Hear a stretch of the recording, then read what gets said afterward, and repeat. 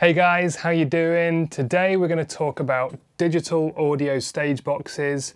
We're going to talk about what they are, how they work, what they're doing, and how we connect it all together. So let's go and take a look. Okay, so let's talk digital stage boxes. So first of all, what is a stage box? Well, many of you might be familiar with the old analog stage boxes, which was the end of the big multi-core cable that you used to have that would come up to your stage where you'd plug all your mics and instruments and all that sort of stuff into that. This is no different in essence. This is exactly the same thing. It's going to live on your stage and it's where you're going to plug all your instruments and things into. But having said that, there are some significant differences. Firstly, one of the major advantages to a digital stage box is that the microphone preamps are all built into this. Now that can mean a couple of things. It can mean, first of all, that you can improve the sound quality of your whole system by adding one of these, because you can upgrade your microphone preamps on your stage in a stage box. Depending on the combination of mixing desk and stage box that you use, it is possible to add a more modern, more up-to-date stage box with better preamps, but do just check as to which model you're using as to whether they're compatible. We'll come on to that a bit more in a minute. The other major advantage here is that we're not sending our low voltage microphone signal a great big distance before it gets to our preamps. Now let me just explain what I mean here. If you have a microphone, something like this one, out of the end of this microphone is going to be coming a voltage. The microphone here is converting our sound that's coming into the front of the microphone into an electronic signal that's coming out the back. And so coming out of here is an electric voltage, but it's a very, very small voltage. And as with any voltage signal that's sent over any distance, the longer the distance you send it, the more that signal is going to degrade. It's going to get smaller, it's going to reduce, it's going to get worse the longer it has to go. So by bringing our preamps closer to our microphone, and we're decreasing that distance that we have to send that voltage before we start to process it, we're actually reducing the chance of that signal degrading over distance. Now before we go any further, let's start connecting this into my mixing desk over here so I can start to show you some of these things in action. So when we come to connect one of these up, what we're going to need is first of all a power cable. We'll plug that in back here.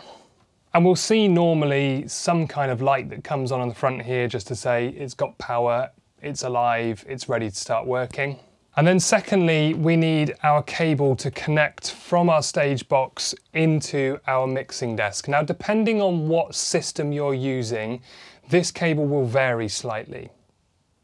A lot of the modern systems, particularly the ones that you might find in churches, are going to run on some kind of Ethernet Cat5 or Cat6 cable. But do just check the specifications for your exact model, because there are some differences here. Some will have Cat5, some will have Cat6, some will need shielded, some won't need shielded. So just check exactly what type of cable you need for your system. So I can plug this cable into my stage box here. And again, we will see here that there is another light indicating here to say that it is connected through to my stage box. Now at this point you might find some stage box models will start to have other lights on the front of here that might start to light up. Because the preamps are housed inside this box, some stage boxes will have little LED lights on here that will indicate whether or not they've got phantom power on those channels. So as you turn phantom power on your mixing desk, it will light up on here to show you that that is active and ready for those particular channels. And from that point, we're ready to start being able to plug things in. Now I've got my microphone up here. Currently I'm recording with a little lapel mic, but I can plug this mic now into my stage box. So I have here the other end of this microphone. And if I plug that in here, we now have audio off this microphone. Now I'm just going to set this to one side for the time being.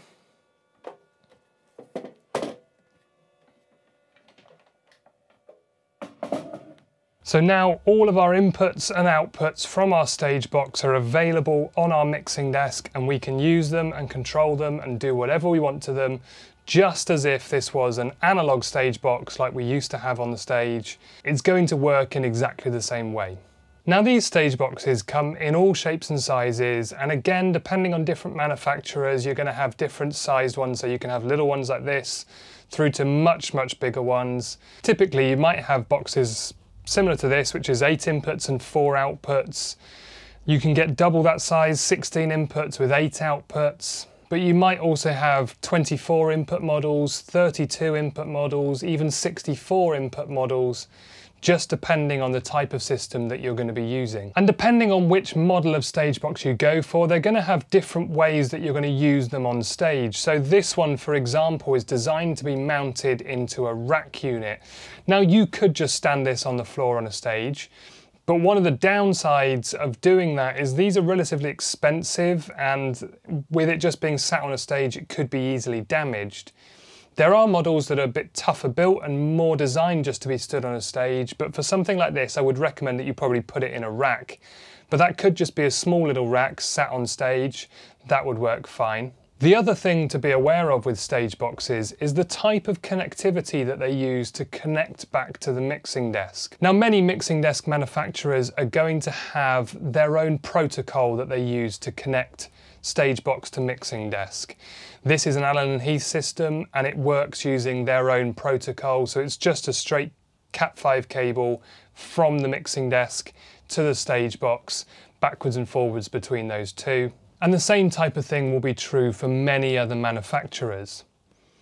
But there are protocols that you can use that allow you to connect third-party systems together. So for example, one of the most common ones would be a system called Dante. Dante is a digital audio network system that allows you to connect devices by Allen & Heath to other manufacturers, all using the Dante protocol. And if your system works on Dante audio networks, it will integrate with any other manufacturer who's also using Dante. Quite often, to use something like Dante, you might need to add a card into your mixing desk that will give you that output. So this is the Dante card for the Allen & Heath SQ series.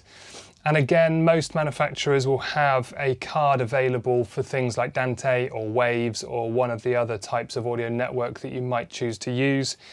You can purchase this card, plug it into your mixing desk, and you will now have the ability to be able to use other third-party devices, stage boxes, and those types of things. The other advantage of using something like Dante is that you can use it to connect into computers for multi-track recording and that sort of thing. And systems like Dante will connect via your network system. So if you have a distributed network system throughout your building, you can plug Dante straight into that.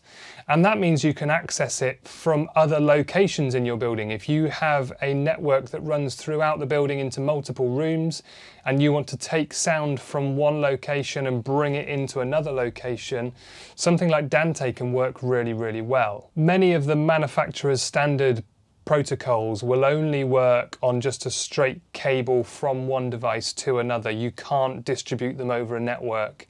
Sometimes you can, but it does depend from one manufacturer to another. So if you do need to be able to do something like that, you might want to take a look at Dante or one of the other more advanced network systems that allows you to be able to do that. And it is entirely possible to run both types of audio network from a mixing desk. So if I put the Dante card in here, the existing network system will also work. So I can still use this stage box on that mixing desk and then add the Dante card to connect something else from somewhere else as well.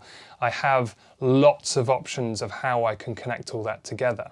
So finally, what are some of the pros and cons of a digital stage box system? So the pros would be things like improved audio quality, improved networking and distribution, so you can connect into multiple rooms in multiple locations quite easily. Improved flexibility on stage. You often get more inputs and more outputs by using a digital stage box type system. Many of the older traditional style analog stage boxes might have, say, 24 inputs but only 4 outputs. Whereas if you've got the digital stage box, you could get a 24 input with 12 outputs, which makes things like in-ear monitoring a lot easier on stage. And of course, you also have the much greater advantage of only having a very small, very discreet cable to get from front to back down your building. Gone are the days of the great big multi-core cable that's almost impossible to hide and very, very difficult to install, and trying to run it over the tops of doors and all that kind of stuff is an absolute nightmare. Now all you need is just one of these, which is very easy, very simple, very discreet type of cable, and they're very cheap to replace. If anything were to ever get damaged on this cable, changing that is fairly easy and fairly low cost. So what about the downsides of a digital stage box?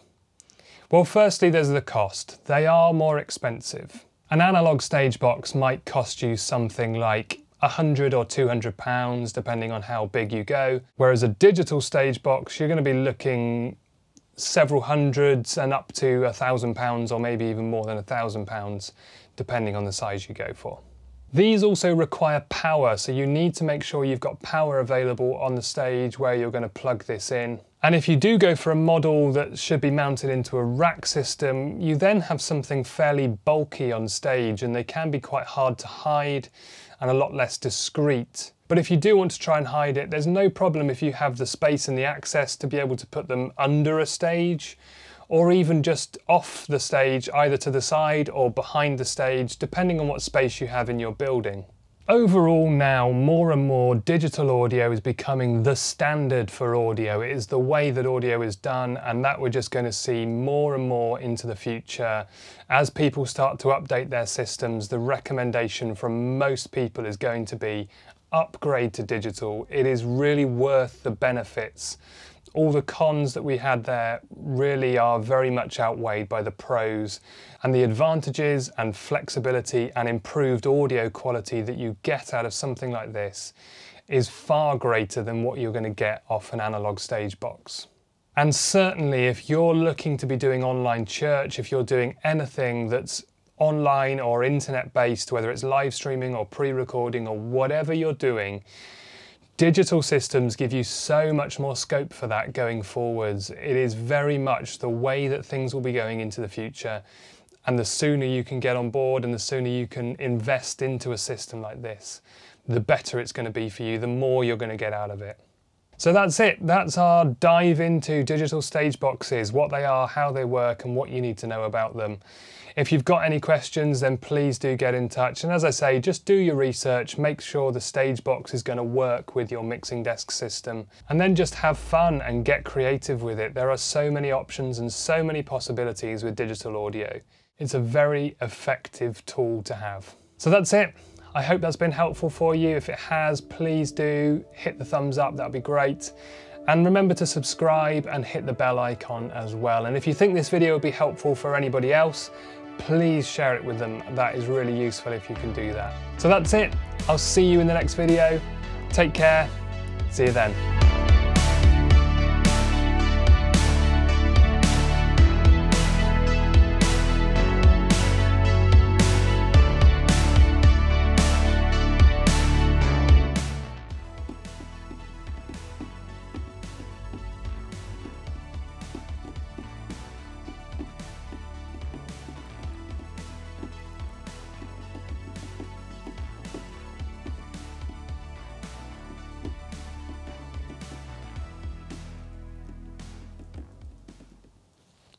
Stop that filming quick.